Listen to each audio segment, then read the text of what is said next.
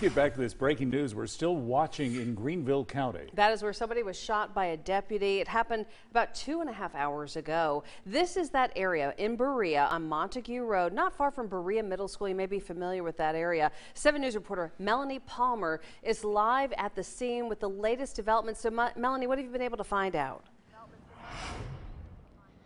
A suspect is dead, and the state law enforcement division has taken over the investigation into what unfolded here on Montague Road in the Berea area. The sheriff here in Greenville County, Hobart Lewis, says it all started around 5 this evening when they were executing a search warrant at a duplex on this road.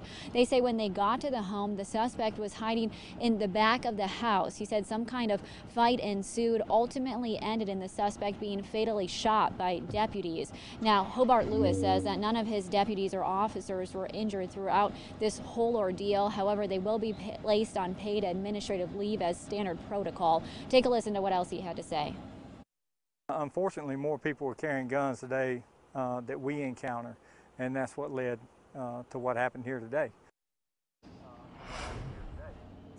Sheriff Lewis hasn't been able to, at this point, confirm what exactly that warrant was for. However, he did say it was for a serious charge of sorts, and more details would be coming out in the next couple of hours or the next couple of days. And if you take a look behind us here, this road, Montague Road, and some surrounding streets and perpendicular roads nearby are expected to be blocked off for some time to come. Sheriff Lewis says things like this take quite a few hours to investigate to make sure they get all the information they need.